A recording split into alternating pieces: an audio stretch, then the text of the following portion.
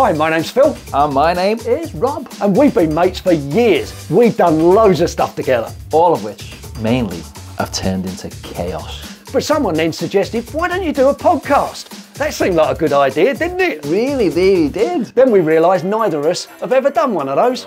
So is this going to work? Well, we'll find out, won't we? Welcome to Two Pastors in a Pod.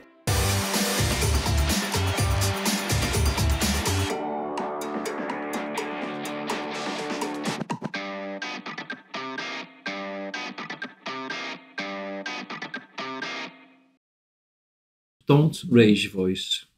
Just talk. Don't interrupt me. Oh, well, I will interrupt you. That's what I do. Me when I'm doing But stuff. that's what I do. No, but you can't be doing that. You've known me 20 years. Yeah. I interrupt. But So you can't be interrupting me. Right. Are we ready to go with this podcast? Well, In actual fact, if this is recording, this is quite a good way to start. Right. So, don't interrupt me. I won't raise my voice. I won't raise my voice. producer is recording this. Right. I won't raise my voice. You don't interrupt. There's a first time for everything. Right. Okay. So, here we go then. You're raising your voice. Look, just... Nathan, he's raising his voice. Don't report me to sir. Okay. We just have to go. Anyway, we've started the Right, podcast. so this is it. This is what everybody's been waiting for. It is. Well, what you've been waiting for. Have you not been so excited by it? You've dragged me into this, but, you know, because you're my mate, and because we're in ministry and we seek to do what is right by the Lord, I'm here with you in this podcast. So our audience who's joined us, we better explain who we are. Indeed. So I'm Phil. And I'm Rob. I have the better accent. That is debatable. This is an accent of heaven. As you can probably tell, we're from two different cities. Right. And we're also pastors, because this podcast is called Two Pastors in a Pod. In a Pod. And this is a very nice pod. This is your shed at the bottom of the garden. It is our shed at the bottom of the garden. It's the very best that we can do. It's a very nice. So tell me a bit about your city. What makes your city better than my city? What, Liverpool? Yeah. Right. Okay. So have you got an hour? No. So the football team is the first thing that comes to mind, although... Everton are an amazing team, aren't they? I am still in mourning. Not Everton. Oh, not Everton. I am still in mourning because Jurgen has announced his resignation. Oh, shame, isn't it? But anyway, no, Liverpool, I was born way back in the 60s. And I went to school, comprehensive school, great city, went to Scouts, did all the usual stuff. But Liverpool is such a friendly city, so I grew up being very... because you know I am quite friendly, aren't I? But that's debatable. See, because when I go to London, and I go on the tube, nobody even dares look at you. But in Liverpool, they'll talk to you anywhere, anytime about anything. That is probably true, because meanwhile they're picking your pockets while they're at it. So, if any Scousers listen to this, you are going to get he's going to be in trouble. But London is where the royals hang out. We've got stuff there you haven't got in Liverpool. We've got smog. We've got Boris bikes. We've got all sorts of things in London you haven't got. So I'm quite happy with my city. So you're happy with your city. Which part of London are you from? South East London originally, which is the proper bit of London for anyone who doesn't know. You grew up there? Yeah, grew up in Plumstead, Woolwich, Greenwich, down in South East London, just down by the Thames Route. Okay. Did you go to church there? Yeah, we used to go up to a church. See, we come from slightly different backgrounds. So my background tends to be that I had Christian parents and I was taken along to church quite regularly. In fact, I was taken 4 times a day at one point. 4 times a day. So we went down there. Well, you should. Well, do you know what? What? I don't believe that. Do you know why? Because Why? you should be really, really holy now. I tell you what. And I know that is definitely not the case. No, I mean, even though you're a pastor. Listen, we've known each other for far too long to do that. But we have got a lot in common. You're right, we're pastors, which is true. We get on quite well together. Which is great. Occasionally. Which is great. But we have got a passion. We've got a passion, haven't we, for making Jesus known. Not kind of abstract in a religious way, because I don't know about you, I don't do religion. I'm pretty sure you don't do religion. But we make Jesus known in a particular way, don't we? That's one of the things we want. Well, I think we like to think of ourselves as ordinary blokes. Well, yeah. At least one of us is, anyway. Yeah. And we have just we're ordinary people, just like anyone, Joe Bloggs in the streets, but with a faith. That's the difference. We ordinary fellas who have a faith in the Lord Jesus Christ. For me, that wasn't always the case. But maybe I'll get into telling my story. We'll talk about that a little bit later. I mean, why are we doing a podcast? What's the point of a podcast? Well, we want to reach out. We just want to encourage people in their walk of faith. We're going to be interviewing a few people along the way. We might even get our producer who stood behind the camera over there. Nathan the producer, who's supposed to be keeping us in line and keeping us organised. So we'll be interviewing a number of interesting folk and Nathan at some point.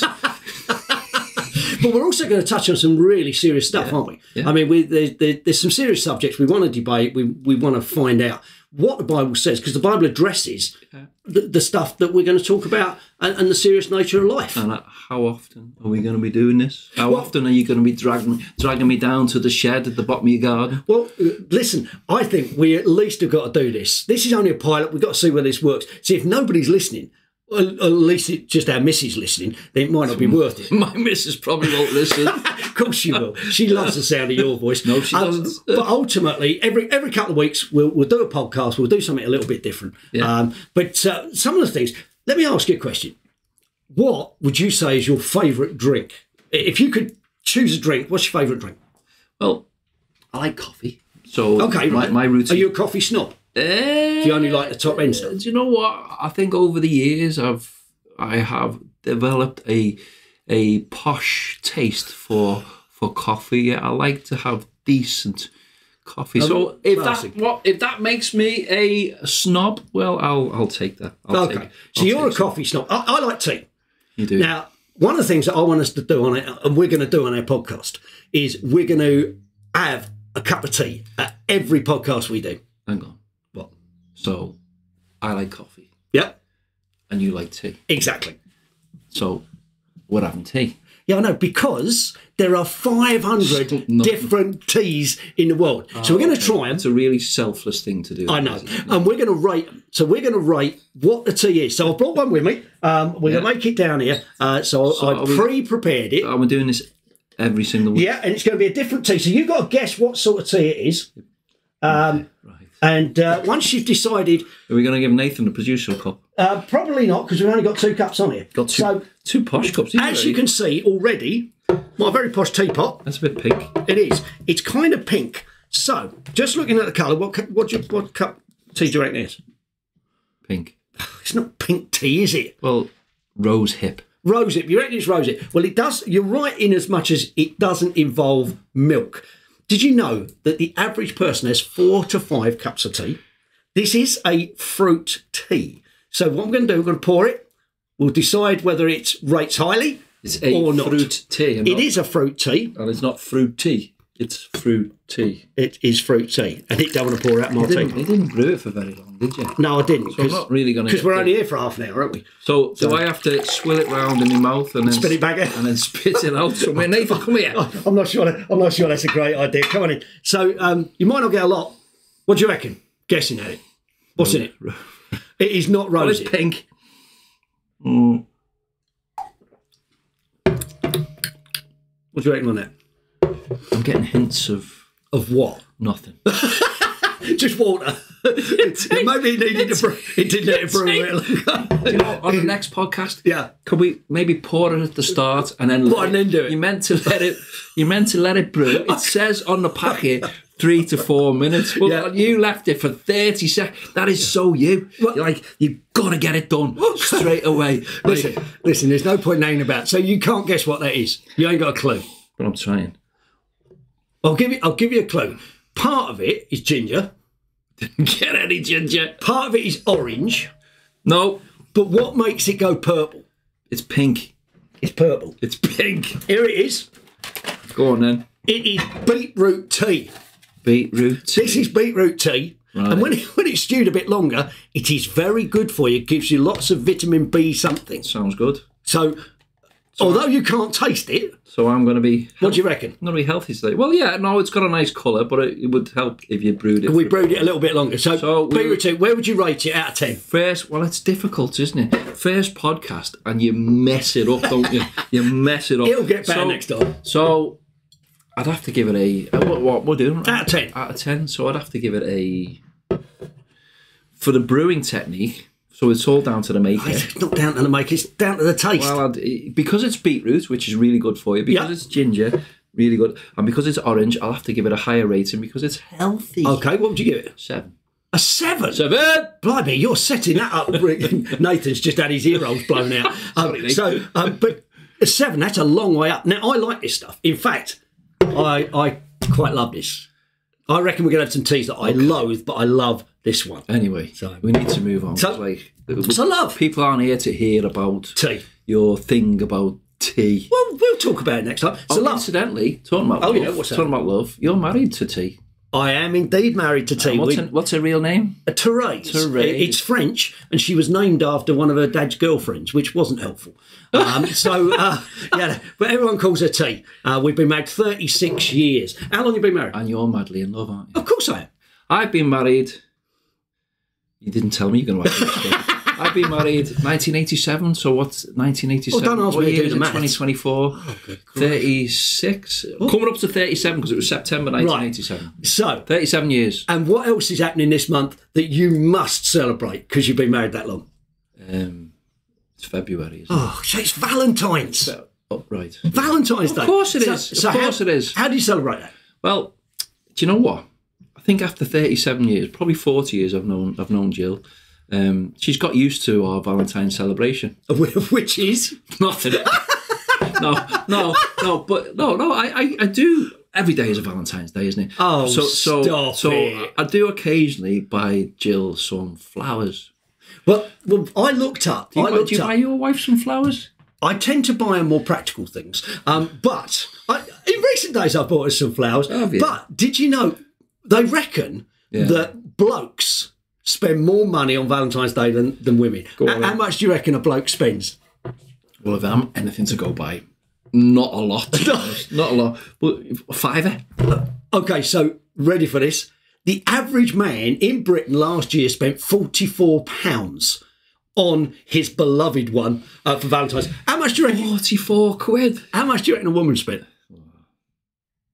It's got to be more, hasn't it? 26 quid. Really? 26 quid. I thought the ladies were more romantic than the fellas. Clearly. But I am romantic. See, I do buy my wife flowers. So, but you know the best time to buy flowers? When's that? During the Valentine's period. Yeah, when's it? The day after. Yeah. Because if you go to Asda or you go to any of the supermarkets, the day after, the roses are half price. And do you know? So that's a tip for everyone out there. Do you know? Because every day is a Valentine's Day, not just February the 14th. Do you know the best place to buy them? The petrol station. Because they're even cheaper than Asda or Morrison's or any other supermarket. So there you go. There speaks experience. The voice of experience. So Valentine's Day is all about love. How did you propose to your missus? Oh, you set me up for this one, haven't you? So, back in the day, you didn't do all this rigmarole, did you, of filming it and, setting it all up, going to these exotic places and getting down on one knee, making sure that somebody was filming it. Didn't do any of that. So, back in the day of Basildon Bond, do you remember Basildon Bond? Yeah, it's probably beyond my It's a bit of paper. Oh, right. It's Basildon Bond, letters and stuff. I wrote Jill. I was living in South Wales and she was living in Liverpool, and I wrote her a letter. And it was a letter that says, "What do you think then? Should we get married?" So was it? So I proposed in a letter. So was it a pleading letter, or was it a begging letter?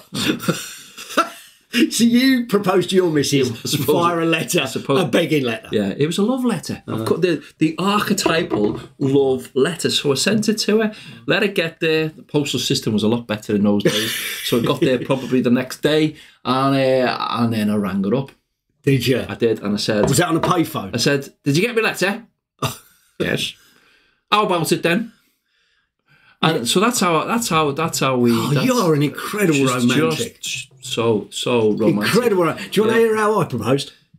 Yeah, go on. So down in Woolwich. I don't know why I'm drinking. Oh, it's all right. It's okay. It's there. Go on. So down in Woolwich, Italian restaurant, dozen red roses, one knee in the middle of the restaurant, bang on, proper proposal. I don't know what I would have done if she'd said no. But yeah. What, you actually paid for the meal? Or did you get her to pay? or did you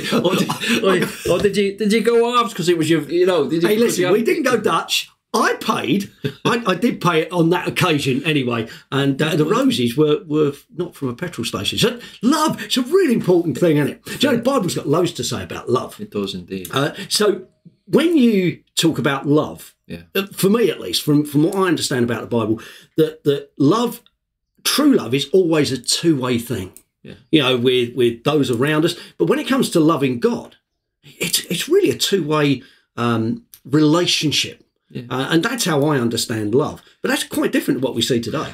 Well, the Bible says that we love because He first loved us, and we are the image bearers of God. But in our world, we just don't see that anymore. People don't reflect their lives towards God or allow God to reflect His image in ourselves. So we have forgotten, I think, the true essence of love. We have, without doubt. You know, the Beatles wrote a song in 1967. I'll trust you to bring the Beatles You know, I into had it. to get. You know, I had to get the Beatles in 1967. They wrote, and you can finish this off. All you need is let me guess, love. love, and then it goes. Da, da, da, da, da. Does it? But I reckon they had some sort of teaching when they were kids about the Bible, because that's basically what the Apostle Paul used to say. How many weddings have you taken? I've got to be honest. Someone asked me this the other day. I've done weddings in all sorts of places, hospitals and double weddings and all sorts of weddings. But I couldn't tell you exactly how many weddings that I've done. But normally, what often turns out... Who forgot to switch? That would be me then. So what's the headlines on the BBC? I have absolutely no idea what the headlines are on BBC. Do you know, right in the middle. Everyone out there in this podcast needs to know that you never, ever switch your phone off. So we can be going on a pastoral visit. We can, and it could be a serious pastoral visit. Someone could be really ill, and we're praying, and then all we husband we hear, and your little news. It's because I like to make sure that I know what's going on. So at these weddings, let's get back to these weddings. Yeah, back to the weddings. Back to love. Back to love and these weddings.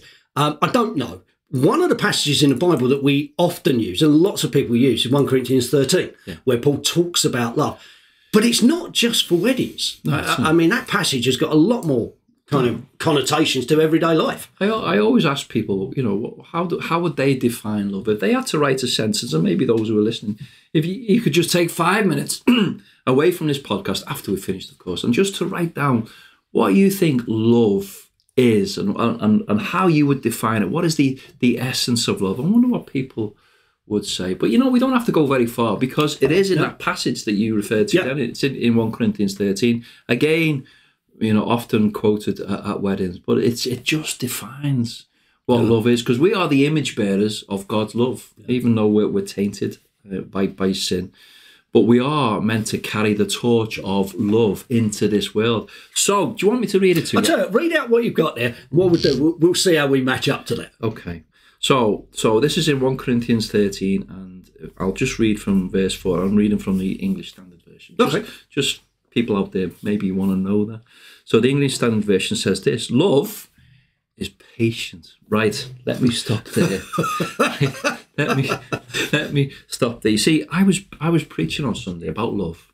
Good, because I was over in Liverpool at my old church at Bethel, and we had to leave from Ellesmere, which is where I live, to drive over to Liverpool, which is about an hour or so. So we had to set off fairly early. So I said to Jill, my wife, who was obviously going to accompany me on the journey, I said, be there in the car for 9 o'clock. Right. Yeah, fine, she says. Anyway, I'm sat in the car, 9 o'clock. Sat in the car, 9:05. Right. Still no sign of Jill. Okay. Sat in the car, 7 or 8 minutes past 9, she eventually comes out. Now, we're on a critical time path here. And I'm thinking to myself, love. I'm preaching on love today. So I was thinking, love is patient. So I was saying it to myself, I was like a mantra, love is patient. Love is patient. So I'm assuming... Hello, love, you got in the car? Am I assuming when she got in the car... You're not 7 minutes late then, are you? Tell me when you got in the car. She got in, you went, do you know, your hair looks beautiful, your makeup's just right, you look absolutely gorgeous. I said, I love you, darling. Oh, yeah, I bet you did. Love is patient. Anyway, so there you go. Love is patient, and it's kind. Yep. You know, just like you bringing those roses, but it's in all sorts of different aspects of kindness, isn't it? Love doesn't envy or boast. It's not arrogant. It's not rude.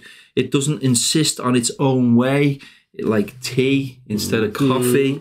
It's not, and this is a hard word for me. I can never say this word. It is not irritable. Irritable. Do you know how irritable that is? You couldn't say either. Do you want to say that fast? No, that's irritable. Go on, say it. Irritable. What? Irritable. Oh, very good. Irritable or resentful. It does not rejoice at wrongdoing, but rejoices with the truth.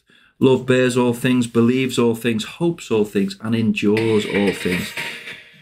endures all things. I tell you what, I do hope our editor's going to be good at this. Love is patience. I'm really patient. You know, the first time it went off, did you not think to switch it off? By the time I turned out, we would have been done. See, there could be a world crisis. We could be getting news feeds all the time. We could do. Look, I've just got it on my phone, but my phone has remained on silent. That's it. Yeah. So anyway, love bears all things, believes all things, hopes all things, and endures all things. And love never comes to an end. And then, hang on, I haven't finished yet. Okay. And then, at the end of that passage in verse 13, he says, so now faith, hope, and love abide, these three, but the greatest of these is love. That is so different to the way the world works, isn't it? Yeah. If you look at our society, how we deal with things, how we hold resentments, but that can happen amongst Christians as well, can't it? Yeah, it can. And how do we deal with that? How do we handle that love side of things when there are those who particularly, aren't particularly loving towards us? Yeah, well, I think that for me as a pastor, we're often dealing with wonderful situations, but there are occasionally some thorny situations that we have to deal with. So there we do need to think about how we love the unlovely sometimes. Yeah. Because people can be people like us. You and I, we're sinners, and we can often wind each other up. So in my experience, the best way to be loving in a situation like that with Christians is to go back to the scriptures. Every day to remind ourselves of who we are in Jesus.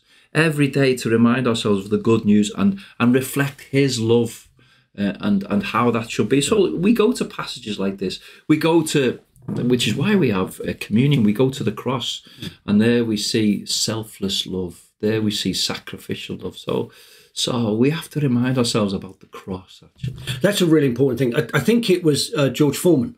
Not George Clooney. Not George Clooney, George Foreman. You remember the heavyweight boxing champion of the world? Yeah.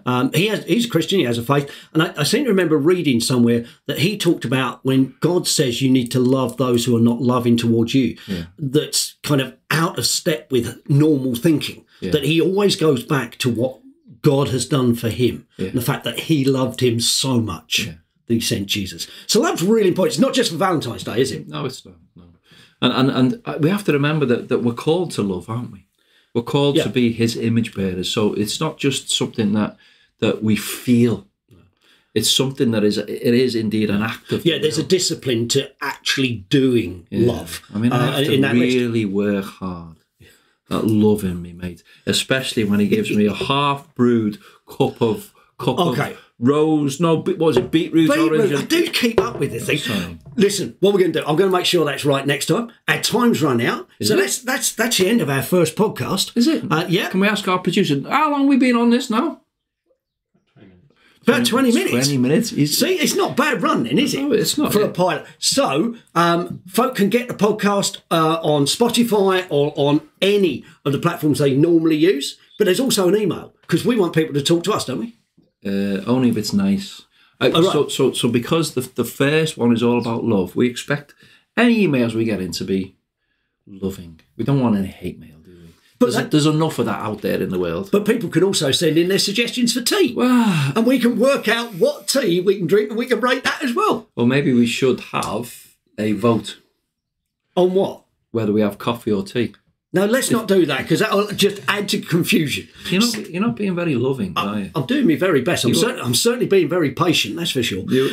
So what kind of things? Okay, well, you tell me what, because you dream about this kind of thing, don't you? Do I? So tell me what kind of things we are going to be looking at over the weeks. Okay, we're going to be talking before we get closed down. We're going to be talking to lots of people. So hopefully some of our guests that we'll have on, we're going to talk about sport. We're going to talk about how Christians can often get so engrossed in our sport that we prioritise that over other things in our lives. We're going to listen to some people's stories about how they came to faith and what difference it is. We're going to talk to one lady who is cooks, predominantly vegetarian, who wants to talk to us about healthy living. You and me. That's going to be hilarious. Well, we've got the orange and the ginger and the beetroot. We have. Yeah. Well, we're going to talk to somebody about mental health, which is obviously a huge thing, and often that Christians don't understand necessarily whether that is a sin or something wrong or what the Bible says. We're going to have someone in on that, and hopefully also we're going to have someone to come in and talk about dads and how dads can function better with their wives and their kids and going forward. So there's a load of stuff going on. We've got lots of new guests coming in. So really, it's just a couple of friends who are Christian ministers who are just talking about issues in life, but relating it to our faith. So hopefully people will see that it's not going to be too serious, is it?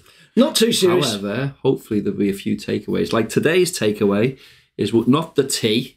Well, no, the takeaway is brew your tea a bit longer.